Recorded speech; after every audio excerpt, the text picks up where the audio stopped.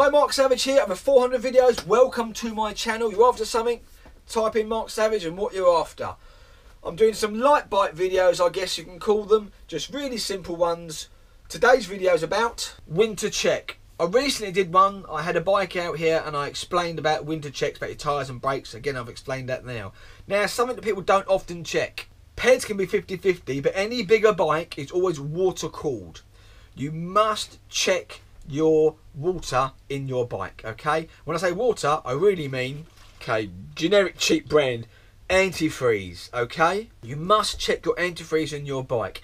If it's a second-hand ped you've bought, take the water out. Do you know, look at the water, it's generally like a brown colour, get rid of it. Unless it's a nice green, blue or red or pinky colour, brilliant. If it's that colour, brilliant. But if it's that crappy colour and you don't know, if it's just water in there, you really need to change that. Drain it out and put some antifreeze in there, okay? I use antifreeze quite concentrated, I must admit. It doesn't do any damage. It keeps it cooler in the summer and stops it freezing in the winter. If you've just got water in it, it will freeze, it will damage, it will crack your head, and you've got a lot of problems coming up. Also on the winter riding, your battery.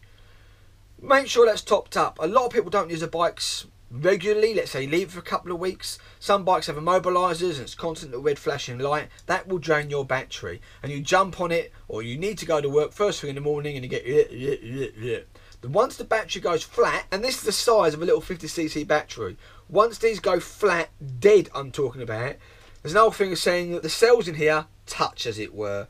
Dead battery, you start losing cells, you start not chucking the power. Yes, you can still have 12 volts, but it's the amp the battery kicks out that's the problem. And if you're not kicking out the amps, your bike will turn over slowly and just get worse. So regularly charge your battery. Keep an eye on it, make sure it's topped up. There's lots of chargers out there nowadays, trickle chargers that you just plug in overnight, and if you're not using a bike, it just keeps it topped up. My best tip there.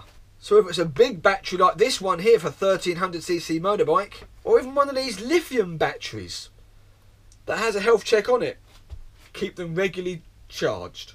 It just means that when you get on it, electric start, you're always going to go. Don't just think that your bike will always charge enough for the battery, because it doesn't always happen in the winter time when you're on the lights all the time, because it does drain the batteries. Indicators, brake lights and all that sort of stuff does drain them. I know your static coil alternator should be charging it all the time with 14 odd volts into 12 volt battery, which does keep them topped up. Just regularly check them.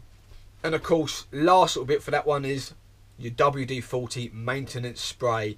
Just go round the rear brake, for instance, on peds, that seizes up with the road salt, your levers and so on, anything and everything that's metal that moves, spray. Not your discs, okay? Keep them clean though. And that's a real simple light bite. Thanks for watching. You take care of yourselves on the road. Please like, share and subscribe.